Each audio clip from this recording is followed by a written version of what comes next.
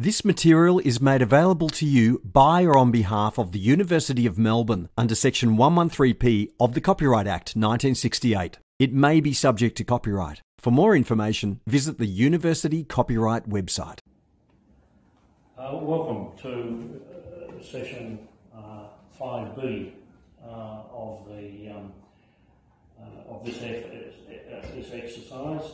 I want to spend the next hour chatting to you about the simulation that you did in session 3. Remember what we did there, and many of you experienced this firsthand, and that session has been videotaped. It's important because we left that session somewhat full of ideas, full of various incentives and various aspects of that simulation, but it would be remiss if we didn't tease out some important practical messages from that simulation. Just to refresh your memories, the framework that we were working around was what we called in the lectures and on the slides, time-based management. And we discussed this as a preamble to the simulation, time-based management. And I won't go into this model in detail because we've already covered it, but you remember this was the model where we were talking about a current state. This is where we are now in many organisations. This is where we have a whole set of non-value-adding and value-adding activities, and if we measure as a percentage of lead time, the time consumed in value-adding versus the time in non-value-adding, it is not unusual to find something like 5% value-adding only during the total lead time. Which then says, well, what are we going to do about that? And the temptation is to say, well, of course we're value adding, so let's find ways to address and reduce the time that's value adding, faster, quicker, bigger, more sophisticated technology, and maybe we could reduce that to 2.5%. But the non-value adding doesn't normally result. In fact, arithmetically it doesn't. Reduce this, forget about the rest of the non-value adding, and this is what we define in our preamble to the simulation, the technology trap. In the simulation, we didn't do this. We looked at and discovered that the value adding is a relatively small percentage. But in the model that we're dealing under, what we need to try and do is address these wastes or non-value adding activities to the point where they're roughly equal, 50-50. That's where we want to get to. It's a long journey, but the benefits are profound. And this is the desired future state, and arguably this is a world-class performance. Processes, lead time, wastes, and so on, as we discussed in the, as I said, in the preamble to the session. And that then led us to appreciate, as we were discussing in this preamble, what are these non-value addings? This is the TBM model, time-based management model. And the way to get to this desired state is to reduce the non-value adding activities. Non-value adding is another way of saying wastes. Wastes, negatives, aspects of the organisation that we try to get rid of.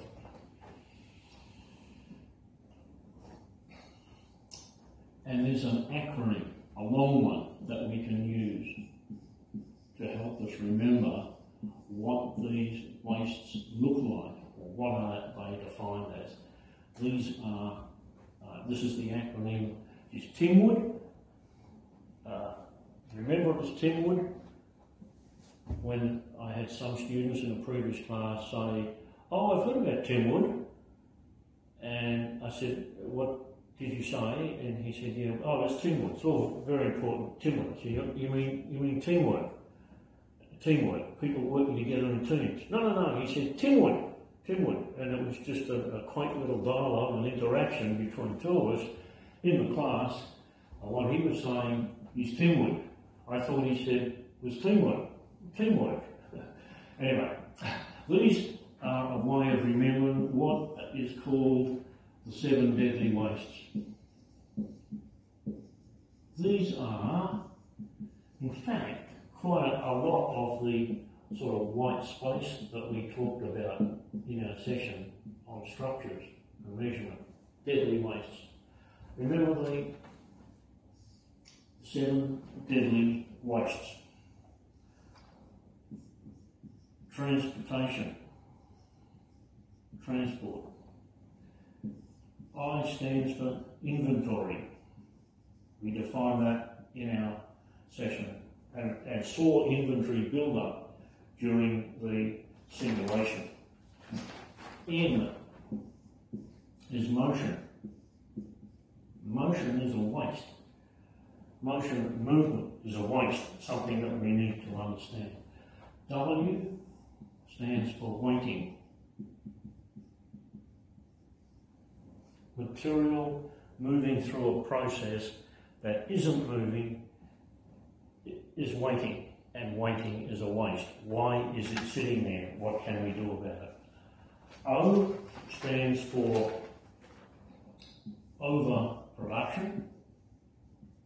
We saw that in the simulation where we were all very busy adding value as we thought, but we were actually making more than the customer required.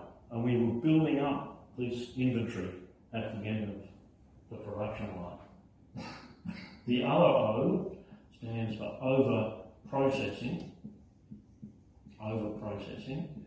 which means really a product is too complicated, how can it be simplified to eliminate that complexity? And the final word in this Timwood concept is defects. Making defects clearly is a waste. Excuse me. And in this simulation, we demonstrated very practically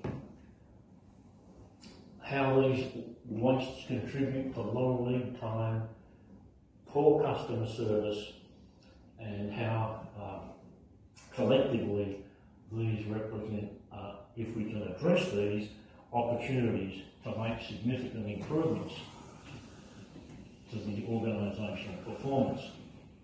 Now, there's a couple of questions, there's a couple of concepts that maybe are exercising your mind and saying, I'm still a little confused, I still didn't quite understand what was happening in that simulation.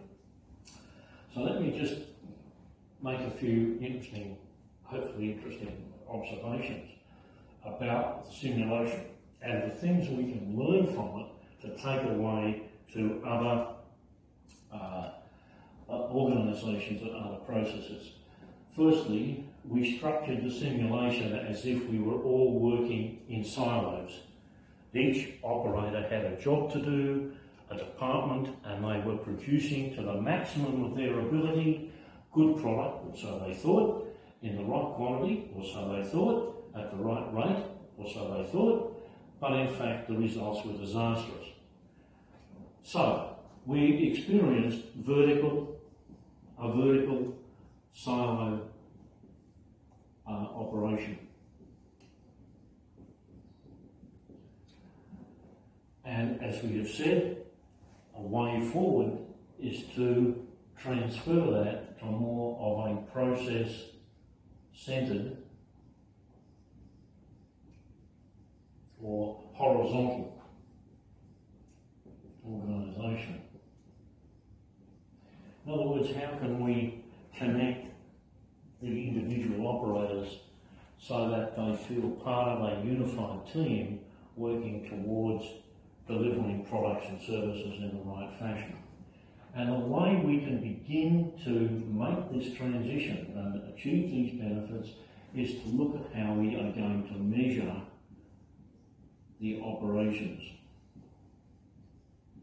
And there are two key measures that we can use to make this transformation. If I can just harken for a moment back to our drawing of the silo functionally based organisation, it may be called vertical, and we developed an argument to be able to think more about converting to horizontal, and our process runs deep in the organisation. Remember, site POP, process, output, customer. How can we transfer this? How can we make a step towards moving to a better type organisation? Well, one way is through considering the measures, and there are two measures that we can use to begin to make this transition. The one is lead time, as we defined last week. The time it takes for this material to move this way, the lead time, and it's a useful and powerful measure because everybody in the organisation at the operational level contributes to either good, bad or indifferent lead times because they're all undertaking activities that contribute to it. And the second dimension is customer service. And those two measures alone begin to create a new mindset around what's important. Why? Because we all own the customer. What we are doing here ultimately manifests itself in customer satisfaction, customer delight, or customer horror, whatever.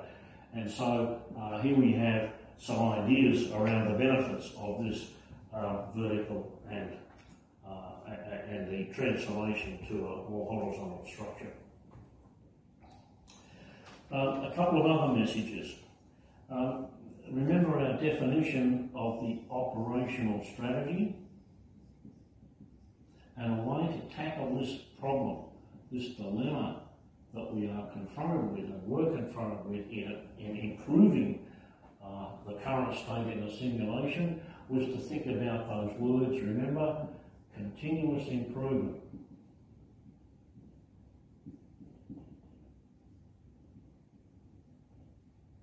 Continuous improvement. Constantly searching for new and innovative ways to continuously improve, to reduce the lead time, to improve customer service. And how do we continuously improve? You will remember through the progressive identification and elimination of non-value adding or non-service adding activities. Remember that definition. Non-value adding, wastes. Elimination. I.e. the waste that we see up here, the non-value adding activities. And we're going to do that through creativity and ideas generation from our people. And I think you would agree, having observed and experienced this simulation, many of you are hopefully brimming with suggestions. Gee, what if you did this? How could you do this? Then it's a great way to tackle this. Tapping into those ideas. Now, on that point of continuous improvement, of course, we also need to appreciate that sometimes, you know, this is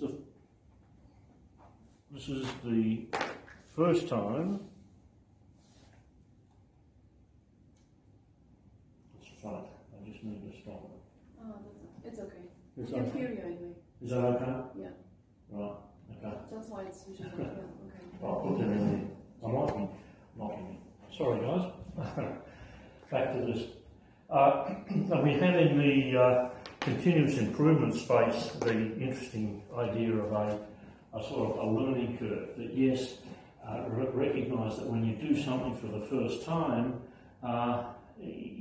you practice it a second time and a third time and a fourth time, and things begin to get standardised. And we can then set those in place in our standard operating procedures. It's simply a way of looking at this curve. This is the number of times that you do something.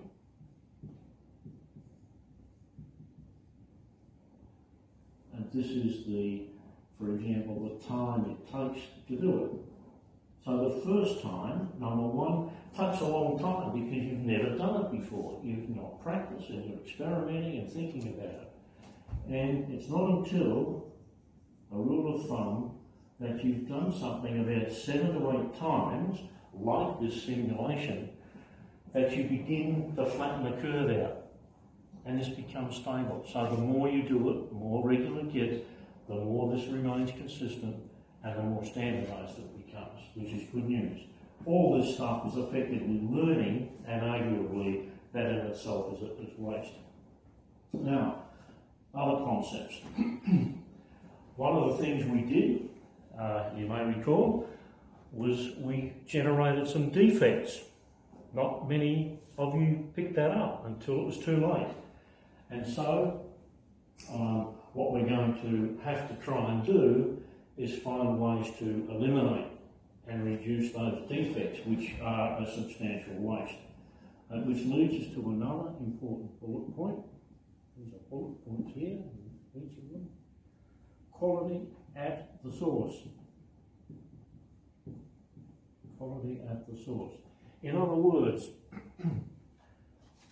unlike, or as in your simulation, we produced defects that were not discovered until it was too late. They were found at the end of the production line. The question is, how can we build quality in to the operators, to the process, to ensure that we identify these defects before they are completed. So each operator, each department is responsible for finding the sources of defects and stopping the source of the defect before we continue to make that product through the whole production cycle. Quality at the source. And I can give you a simple example of this. I know Hewlett-Packard in the States, who were making computers, identified a whole raft of problems that they were having in terms of defects that were coming out of the end of the assembly line. And there was something like, as I recall, about 160 problems they identified. And they tackled this issue by stopping production. They didn't make anything because when they found one of these issues, they stopped the process and fixed the problem so that it never came back. So effectively, over time, they eliminated the bulk of these defects and sources of defects that were haunting the production capability of Hewlett-Packard for years. So quality at the source, pushing the responsibility and location of defects back as early as possible up the production line. Another lesson to learn is the notion about machine utilisation. You in the simulation were driven by Mr. I Am Perfect to drive your processes, your separate machines, as fast as you could, because my rationale for that was to say, you know, if you're not making something, the machine's not being used, then you are not making money. I'm not able to pay for the machine. So machine utilisation can be a major problem if we're driven to think that maximising the utilisation of our machines generates profitability if all we are doing is generating finished goods inventory that the customer doesn't want, or we have to build a warehouse to put it in, or we have to we have to install a computer tracking system, or whatever, it is in turn a waste. So making too much, overproduction, is a waste. And how can we synchronise and tune the production rate to be in line and consistent with whatever our customers want is the challenge. So there's that dimension about overproduction. And there's also another lesson, and I can share it this way. Let's imagine that I have a bucket here in which I'm going to look at how our machines are being utilised. I have a big machine here and I want to make sure everything's operating. And this is epitomised by an experience I had at the Geelong rod mill making reinforcing rods. And the big machines, quite expensive to purchase and to maintain and operate. When you looked at that, the machine actually wasn't operating a lot of the time. Machine utilisation issue. It wasn't operating. In fact, 2 or 3 times when I noticed it, on 3 or 4 different occasions, the machine wasn't making anything. And it sort of led me to wonder what could be happening here. And so when I spoke to some of the people there, I said, yeah, that's pretty normal for this machine, because we have, if this is 100%, i.e. the machine's making good product 100% of the time, we have to take off some of that time to maintain the machine. No, it's a machine that gets worn, or there's parts have to be serviced and maintained, so we can't make product during that period of time. So we have to take a bit of that 100% away. Because this is one machine making multiple products, it takes a little bit of time to change. In fact, it takes a lot of time to change this machine from product A to product B. It might be a different diameter reinforcing rod. It may be made from a different material with a different tensile strength and so on. So we have to take a bit of time off for this. Sometimes we find that there's no material at the start of the machine, at the front of the process, because we hadn't got it there in time, or it was not available, hadn't been purchased or whatever, and we have to take a bit of time off here. And then maybe also there's no labour, no manpower, person power available, because they're off doing other things. So the psyche, the management approach was, these are a given, and there's not a lot we can do about that. So we have to take away an allowance for this to happen. And it actually reduced this down to about 60% available time. So it wasn't 100% available, only 60. And that's an interesting equation, because when you speak to people, they say, you say, what's the utilisation? Everyone says, well, it's 80, 90%. Yeah, we're making a lot of product, getting good.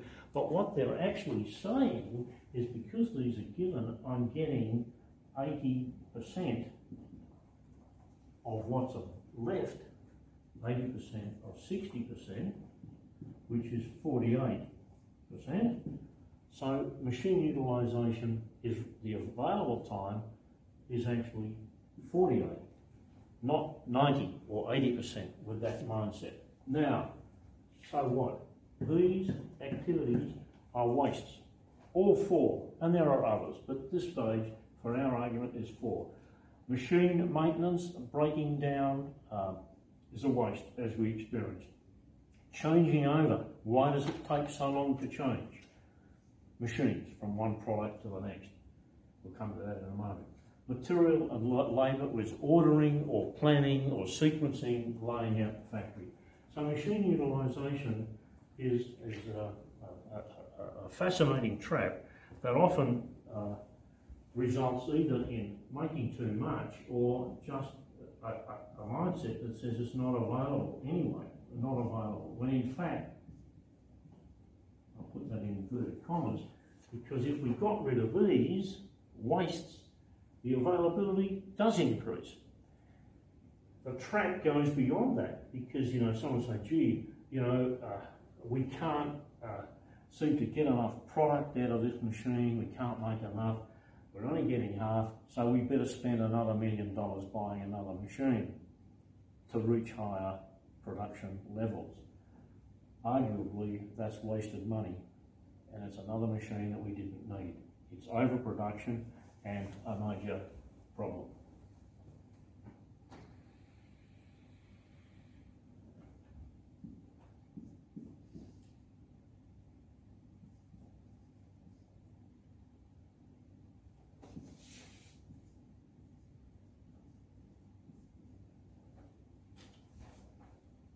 There's an incredible amount that we know about in terms of preventative maintenance of machines and equipment and technology. That is, it's part of the necessity for a good, clean, lean operating facility to maintain the machines.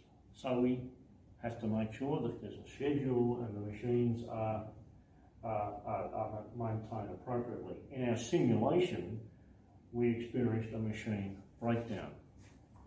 One of the machines broke, and the results were pretty serious. How could we overcome that?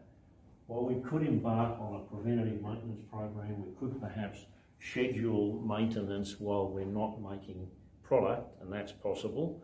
In other words, we don't wait for it to break down, but we say, let's do the maintenance on the machine overnight or at a different shift or whatever.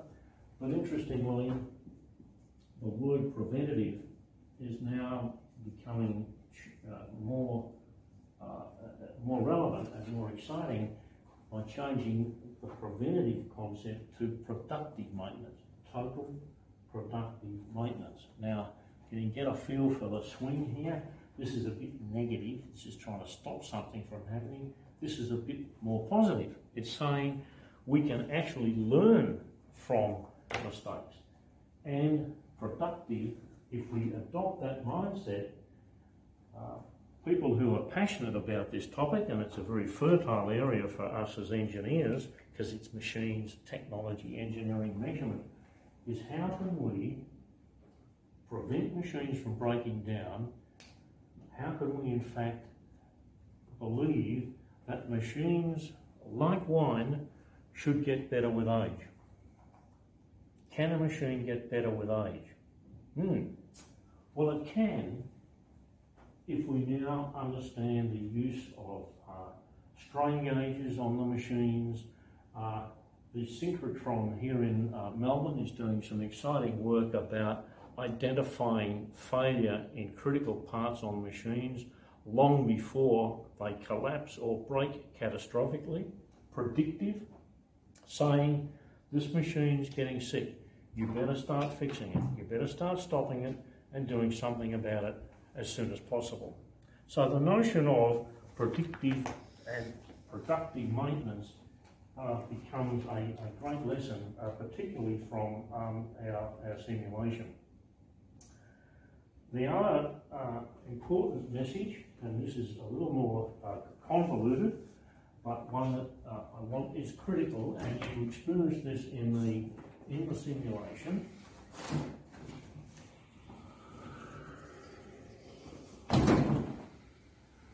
The issue of batch size,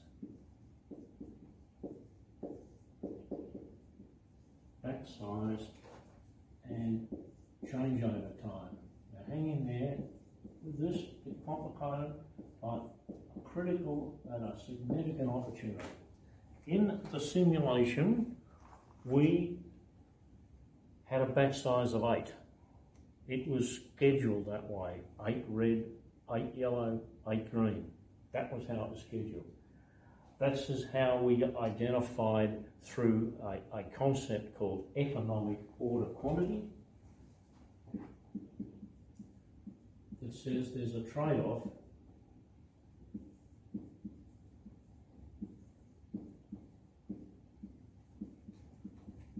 between the costs to make smaller batches, less items, versus the cost of storing those, economic order quantity. And that's how the batch size was determined. And a critical reason how that batch size is determined is very dependent on the changeover time in our machines. In other words, to put it into the real context, we have let's say a big metal stamping press. That press, it has to be capable of making front panels for a Toyota Corolla, and also it has to be capable of making the wheel arches or the chassis or the doors for a Toyota Camry or something. Because we can't often dedicate one machine to make the multiple products because the market doesn't want that. We want one or fewer per run. So does it follow, and I hope it does, that if it takes a long time to change over the machine from product A to product B, then it's intuitive to say if we are forever changing the machine, then we're never going to make anything. So once we've set up the machine to make a certain product, we want to keep making the same product. Surely it's cheaper to make it that way. But as we experienced in the simulation, the batch size was high and the results were amazing. All negative. The batch size produced a lot of work in process inventory, it produced huge amounts of finished goods inventory, it created complexity, dissatisfaction, and is one of the most important evils in our model of timwood, the inventory wastes. How can we reduce those wastes? So, we cannot accept and should not ever accept that the time it takes to change from product A to B cannot be changed. And think of the consequences if we could reduce the changeover time. What that means now is that I can make a greater variety of product, yeah, and I can make a smaller batch of product. And if I can make a smaller batch, it's going to go through the process a lot quicker and the lead time will be reduced substantially. So there are natural benefits that come from identifying why changeover times are so long. And it's just a marvellous example of a simple engineering type time and motion study. We were doing some work in Adelaide at Mitsubishi a few years ago, and they had a huge big 200-ton stamping machine, gigantic thing, cost them a lot of money. And we were exploring ways to reduce that changeover time, so we simply videotaped what happened, like you're videotaping me. We stood up that video camera and we simply put it on the machine and said, righto, we've stopped making product A, now we need to change this big machine over to start making product B. We videotaped it. And we showed the video back to the operators who were responsible for changing the machine over. And without going into the detail, there was a lot of blank space. There was a lot of nothing happened during the changeover time. Why then, you know, how come it took 2.5 hours and sometimes 8 hours to change this big machine over? Well, it was very simple.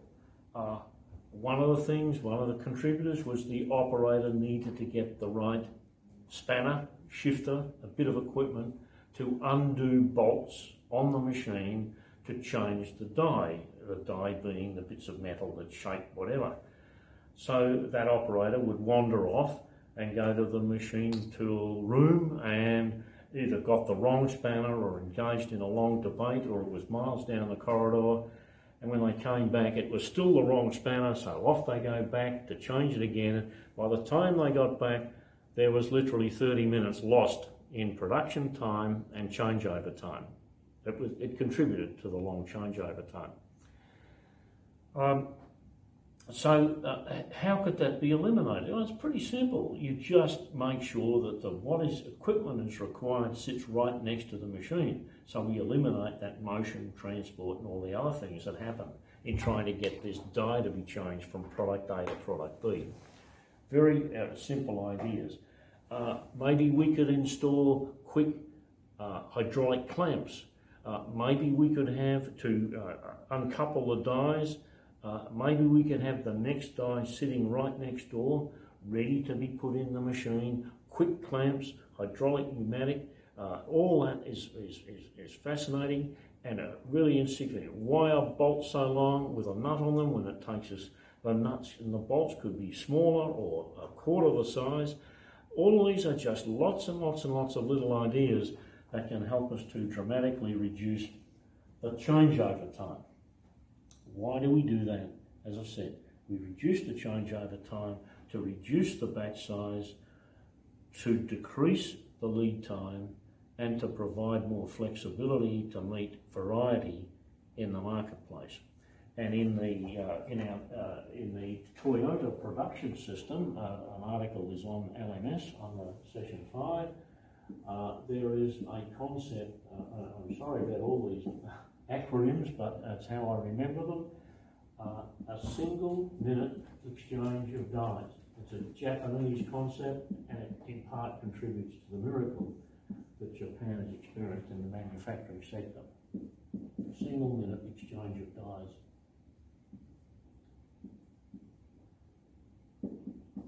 Which is simply a way of saying we are aiming in Toyota to reduce the changeover times to single minute. By single minute, incidentally, it's less than 10 minutes. It's not less than a minute, less than 10 minutes. Every machine, every process, reducing that changeover time through adopting a mentality around SMED. Now, there's some, I think, of the lessons. That's a critical one, that batch size changeover time. And in fact, many people use this. Now, this is, I admit, fairly complicated and tedious. Some people, to try and communicate this message to frontline operators, I've seen these little pictures drawn right down deep on the organisation, in which people and senior management will say something like, you know, in our organisation, in our process, we have inventory, and we need to find ways to eliminate that as a waste. Here is a very simple message that some organisations have found effective in communicating this whole story about inventory, waste, and time-based management to frontline operators.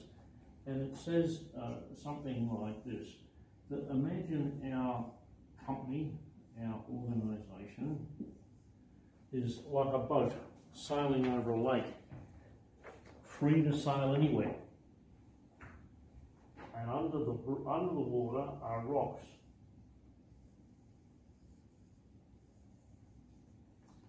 And because we have built a lot of inventory, in particular the work in process inventory, which is the inventory that sits inside our process, so we have lots of this, so we can sail freely, unencumbered, because all of our problems are hidden. So what we are going to do is to drain the swamp. Sorry, there's a very bad Americanism there. To drain the swamp, but we're going to deliberately reduce the inventory to see what happens. And so they set about reducing the inventory. Interestingly, sometimes the inventory is reduced and the boat can still sail freely over the pond. Nothing happens. So that's a benefit. But we progressively reduce this inventory level until we start to identify rocks, problems. So we start to address those problems. It might be defects, quality, and we progressively reduce that until the next problem is identified. It might be change over time, as we've just discussed. So we have to reduce that progressively. The next one might be machine breakdown. So we start working at ways to mitigate machine breakdown. So we're embarking on a plan of continuous improvement, continuous reduction of waste, i.e. inventory, draining the level of water in the pond to deliberately find the rocks, to eliminate them so we can continue to remove the rocks so we can continue to sail happily over the water. And that's, I think, a simple message that helps us to better understand all of these wastes and how they contribute to long lead times. And the final bullet point, we've got a lot of them here, 1, 2, 3, 4, 5, 6, 7. There's probably more. Is this important notion of converting our production in this manufacturing plant from trying to push material through. In our simulation, we were pushing material. We scheduled this operator at number 1 and we were pushing batches through the simulation, hoping that we'd get to the customer in the right way. There's another alternative, another way, and it's a little bit different, but pushing is essentially here, pushing from one machine, one operator to the next, to what we call pull production. So instead of scheduling this way, and the customer's down here, we pull. So the customer purchases an item, that is a signal for operator 4 to pull material from operator 3 and add value. Operator 3 pulls from operator 2 and adds value. Operator 2 pulls from operator 1 and adds value, and operator 1 pulls from the raw material store. An important and powerful message, because then we're going to be in connectivity with our customer and we're going to be streamlining how material flows through the line. And that in itself can make a major contribution to reducing the lead time. It's a bit like a sort of fishing exercise. Throw your hook in, wind it in, throw your hook in, wind it in, etc. From the customer to the raw materials, not from the raw materials to the customer. Difficult concept, but very powerful, and one that at least we need to be aware of, because you find particularly examples in Toyota, etc., of push versus pull production. Okay, so there's hopefully some valuable takeaways from this whole exercise around time-based management, and in particular the excellent work you've done in this simulation. This sets the groundwork for you in part B of your assignment, which is specifically on time-based management. And you can choose either to select an organisation of your liking to produce your consultant report, or you can choose the perfect label company to structure and prepare your assignment report for part B. And before we finish, before we have got into this detail, let's recap and let's just understand an important reason for doing all this. What then are the business benefits? Why bother? The business benefits of reducing process lead time.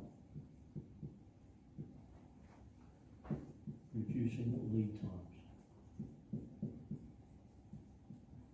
And these benefits are significant and apply to most production engineering type and service processes. Remember, time-based management, lead time. The lead time is the time it takes for this material to flow through the process to emerge at the other end to your customer. Why would we want to do this? What are the business benefits? Well, let's just think about all those in the next 10 or 15 minutes. The first one is very obvious.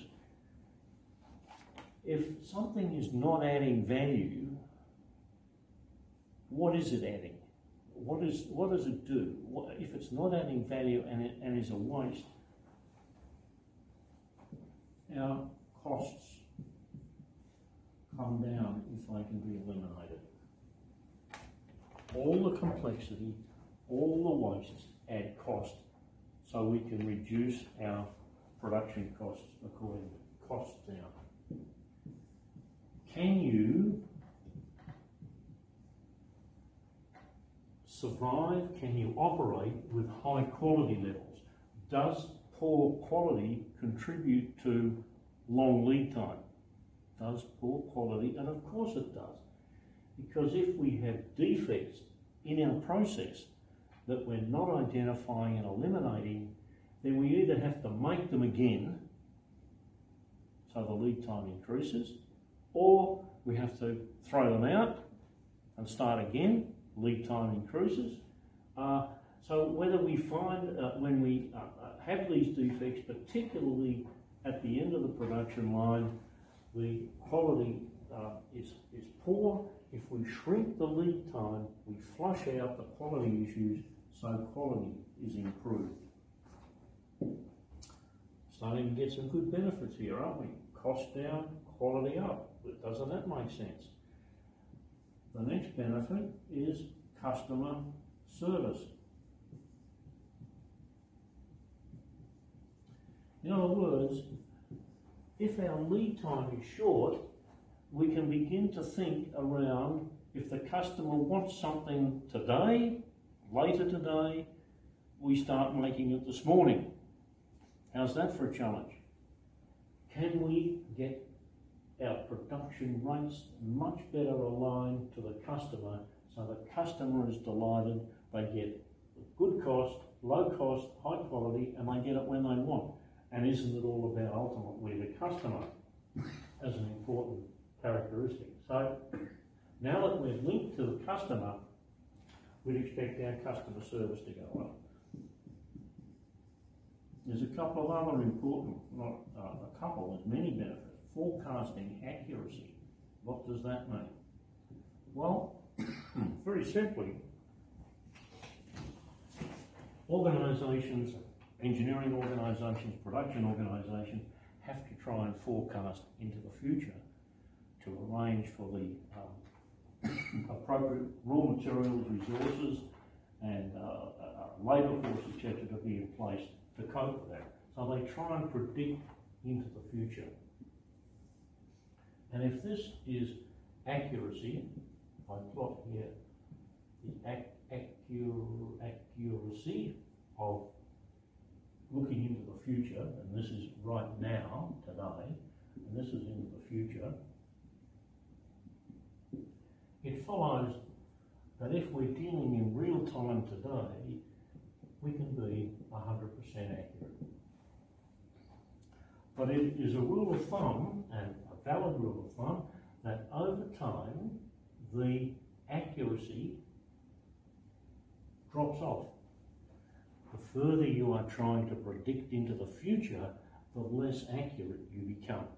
That's a fact. That's a rule of thumb, and it's very unusual to find any organisation that can predict 100% way into the future.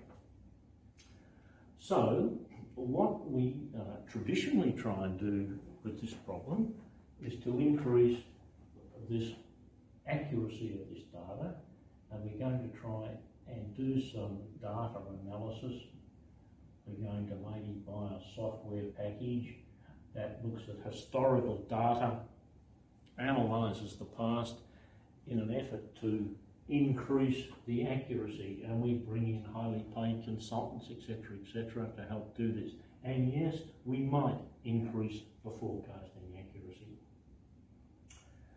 It's interesting that if you then were to look typically 3 months into the future, again a rule of thumb, the forecasting accuracy is typically around 70% accurate, okay? That's based on experience and a fair bit of empirical data. 3 months. So option 1 is to massage the data. Option 2 is to reduce the lead time of our processes. By reducing the lead time, look what happens to the forecasting accuracy. 90%, 95%. The closer we get to real time, the more accurate we are. So, not a bad idea. Reducing lead time increases forecasting accuracy. And that's a lovely benefit to have. There's some other benefits of reducing lead time. As we've discussed already, our flexibility increases forecasting accuracy.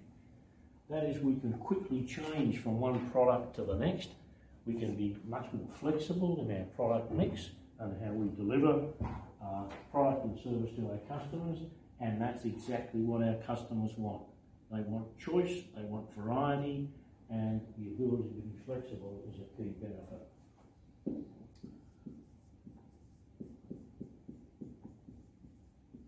Cash flow improves.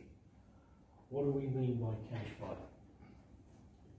Let's try and simplify. Cash flow is basically how quickly do you get your money back from the money you've spent? How quickly are you getting that back? If the lead time is long,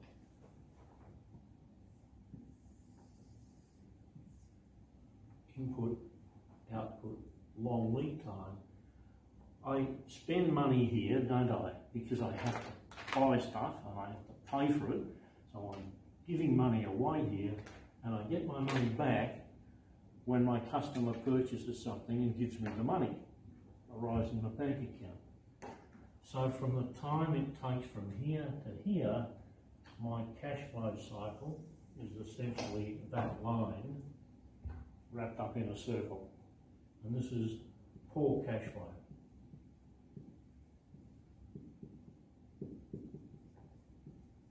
In other words, it takes a long time for me to get my money back from when I spent it. If I dramatically reduce my lead time by using time-based management, I'm now at a point where I wrap that curve up and my cash flow cycle is a lot quicker. Question for you is, which one would you rather have? What would you rather have? Very quick turnover of your money or very long? And the answer is, I think, fairly obvious. You would, I think, much prefer to have improved cash flow. So that's a very powerful benefit. And there is a less obvious but important benefit, a business benefit, from reducing the lead time in our time-based model approach. And that is employee morale improves. If the organisation is riddled with waste and has long lead times, people get very low and poor in morale. You know, like you arrive home at the end of the day and your partner or whatever, your child says, what sort of a day did you have at the office? And you say, well, yeah, it was a pretty typical day. I had a lot of problems with making things, and a machine broke down and someone wasn't there that we depended on, It was a pretty messy sort of day. I made a few defects and the boss growled at me. Yeah, it was a pretty average day, and so yeah, that's sort of what I did. The implication there is, you know, we have to assume that people come to work because they like to be adding value, not to generating waste. So if we've eliminated the waste, and people say, actually, I had a good day. I made a lot, it was good, it was enjoyable, I had satisfaction that my work was being readily accepted by the customer, and my boss acknowledged me. Yeah, it's a good place to work and I'm happy to come to work, so my morale improves and I'm happy to make a few contributions to identify further opportunities for waste elimination. So, this is some classic ideas on how we can reduce lead time, raise 7 or 8 points, and wow, what a wonderful set of benefits. So instead of having to think about cost and quality and all these business things, the one thing to do is to understand lead time, declare war on wastes, and find ways to reduce the lead time. And if you reduce the lead time, you'll get these business benefits. It's a bit like lead and lag, a bit like the balanced scorecard message. This is the lead indicator. This is the lag indicator. Great thing, this is input, this is output. Lead time, input, output, all these business benefits. And that is precisely the strategy and the model that has been used by many organisations to revolutionise their business and to become world-class and internationally competitive. It is the essence of, for example, the GE turnaround. We mentioned that earlier. Larry Bossidy, a book about improving performance in the white space. The second part of Jack Welch's strategy was to reduce your lead times by 50%. And I quote this simply as an example, of a practical example of this model. He launched a program called T50. And he said, I don't really care if you're making locomotives or light bulbs or electronic componentry. I want you to reduce your lead times by 50% over the next 2 years. Pretty ambitious.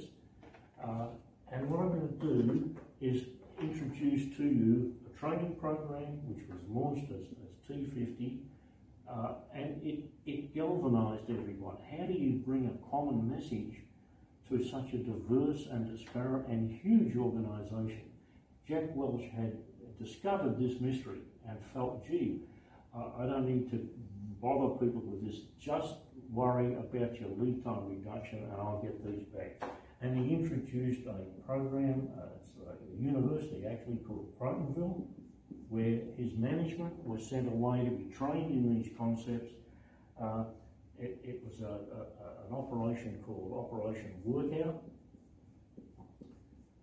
where managers were required to spend about a week in intensive training. It was called Workout because it was about working out yourself, no ego. Jack Welch was conversely quite egotistical.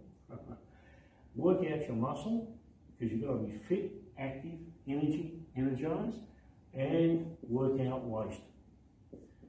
So here is an example. GE, the turnaround, and if Jack Welch had not had that wisdom, had that ability to see this connectivity, GE would be probably not surviving in this day and age. He was the turnaround king, and he made dramatic improvements.